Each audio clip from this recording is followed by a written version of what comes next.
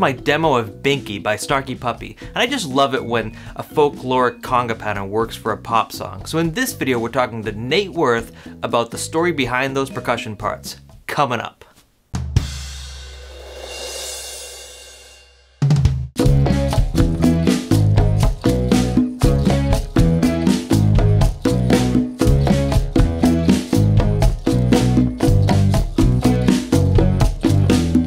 And then I think Marcelo was like, well, I like this pattern. And this is, we weren't even discussing whether it was a Bembe. Hi, my name is Kevin Zahner, and if this is your first time in Rhythm Notes, please subscribe so we can help you level up your drumming today. And if you haven't heard about Rhythm Insider, our monthly newsletter, go to rhythminsider.com/subscribe to receive lesson PDFs for the YouTube videos and links to related articles among other benefits. Subscribe today and you get a free gift. Binky was recorded live in 2011 with some really interesting rhythm parts. It recently came across my YouTube feed in the suggested videos, and I was hooked. After watching it a few times, I really wanted to dig into what was happening in the percussion parts, in the bass line, the guitar lines, the keys. It all worked so well together and felt very good. In particular, I recognized a Bembe conga pattern and really wanted to know how that pattern made it into the groove. After listening to the song a few more times, I had so many questions about the shakers and other percussion parts and really just the story behind that live session. So I got a hold of Nate Werth, who's a good friend of mine, and was able to get his side of the story behind the Binky live session. I was perfectly comfortable to film and record Binky by myself because we had been performing it live. So I was ready to do like my octopus thing and playing conga with one hand and, you know, like just go for it. But whenever they're there, it's like those guys are so amazing that I just want to hear what they're going to put on it. So I was like, Keita, what are you hearing? And he was like, oh man, like I got these cowbells, and like he had stuff that they brought. And so like he sets up some stuff, and because we always had about an hour in between sets. And so he's setting up his things, and he has these really resonant cowbells. And I don't remember if a rhythm was discussed, but that's kind of the vibe of combining folkloric music with modern day music for me. Is the way that my thought process happens is I'm just hearing something that works and accompanies the music first, and sometimes I have time to analyze what that is, so that I could be like, oh, this is a Bembe. So, hey, let's play this cowbell pattern, or hey, let's add this shaker thing over it and give it more of that traditional support. And then also sometimes it's like I'm trying to avoid that. Like I don't want to do what is meant for that groove because I'm not playing a folkloric. I'm not trying to, you know, quote a folkloric moment there. Tell me about the conga rhythm. Like, who decided to play the Bembe pattern? Was that something that you were doing before the live session? So I basically went to those guys and I was like, this is what I'm playing. And I don't have to keep on playing the conga part when we go to like the solo section, since you're already going to be on congas, Marcelo. And then I think Marcelo was like, well, I like this pattern. And this is, we weren't even discussing whether it was a Bembe. If you're getting value out of this video, hit that like button and please share it with someone who you think will also get value out of it. So let's go over the percussion parts. Nate's playing shakers. In the left hand, he's playing maybe a maraca and some sort of rattle, gourd shake or something like that, a combination to get the pulse going. And then he's also playing another rhythm across that rhythm with the tang tang, which is a kind of a kashishi on the bottom and a like Indonesian knocker kind of tuned instrument on the top. Now Keita Ogawa is also playing a shaker instrument, this particular shell rattle right here, and he's also playing cowbells, like really resonant cowbells with mallets. It's a really cool part that kind of fits and overlaps some of the other rhythms that are happening in the rhythm section and the percussion section. And Marcelo Woloski is playing the Bembe conga pattern, which I want to get into right now.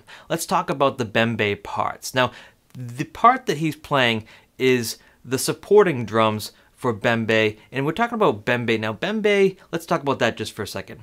Bembe is a different thing in Cuba than it is in New York. If you're talking about Bembe in New York, you're talking about like playing with bata drums, religious ceremonies, things like that. Now, It's also religious music in Cuba, if you're talking about Bembe, but not necessarily on the sacred level, okay?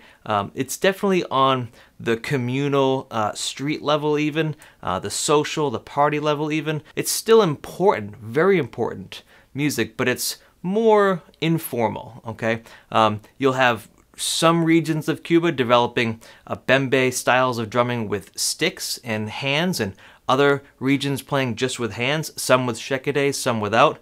There's different types of Bembe styles and approaches to playing Bembe rhythms, but in this case we're talking about a Bembe rhythm that's very common with hands, and there's two drum parts that we're going to focus on here.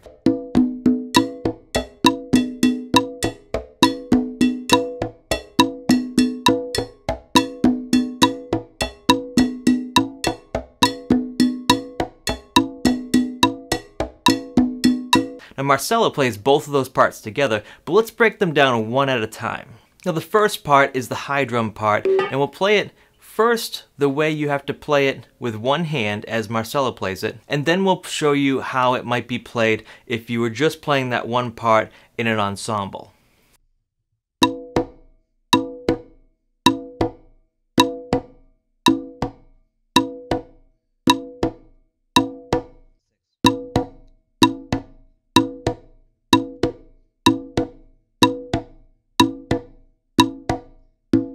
Now let's do the same for the segundo part, the conga drum part, and we'll play it with one hand, and then we'll play it like you may play it with an ensemble if that was the only drum you were playing.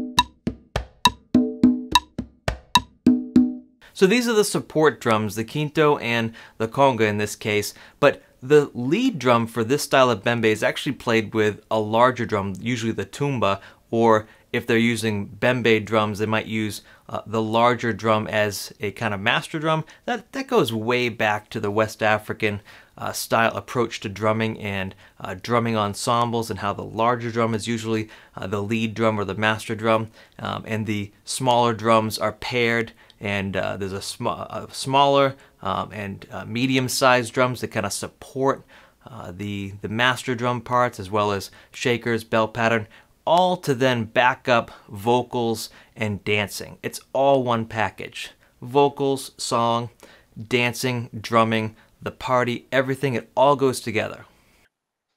So you talk a little bit about using folkloric rhythms, but not really focusing on trying to kind of put all those parts together for the sake of it, but just because they are rhythms that have influenced you, and it's kind of maybe what you're feeling or hearing in the moment. You dig into that stuff in some of your sessions, your online sessions, which I checked out, by the way. You guys are doing that on Crowdcast, is that right? Right. Yeah, and Crowdcast, it's also like a new challenge to try to monitor the controls and read all the questions and try to still maintain like what I was planning on talking about. And it's like you plan on doing something and you get on my first couple, it's like I get on there and then it's like way off route. But I mean they're fun, and I guess maybe the listeners look forward to that because it's a very real hangout sort of masterclass. It's more of like an insight into different topics. Viewers can go to crowdcast.io/Snarky. Yeah, Snarky Puppy. It's like you have to at least pay $1 to view each one. But I mean, it's like amazing information, and there's all these special guests outside of the Snarky Puppy circle that are on the show, like some legends, some young legends, and some amazing artists that you don't know that you probably should know. This was a very challenging demo for me to make in terms of the guitar parts, the bass line, the drum set, because I actually had to read music to learn these parts and then to play the melody, and I didn't even do the whole thing because I just didn't have time to do the whole song, and that's really not the point of the video. But I really enjoyed kind of learning the parts and kind of trying to woodshed some of this stuff before I ran out of chops, because I'm not actually a guitar player, right? I'm just trying to throw these things down to kind of have fun with it and also develop and challenge myself as a musician. You know, the bass line was really fun to play, and the drum set part reminded me kind of like a Carter Beauford beat, but Sput is his own sort of genius. Like, he's one of my favorite drummers for so many reasons. So, you know, he's not trying to live up to like a Carter Beauford or anything. I think he's definitely his own player. And if you're not familiar with Robert Seawright, you definitely have to go check him out. Search Sput drum set, you're gonna find everything on him. So this was a challenging video for me, and it's really good to challenge yourself. If you're looking for videos to challenge yourself, check out this one suggested to you by Rhythm Notes, and check out this one suggested to you by YouTube. Please subscribe so we can help you level up your drumming today, and we'll see you in the next video. Bye.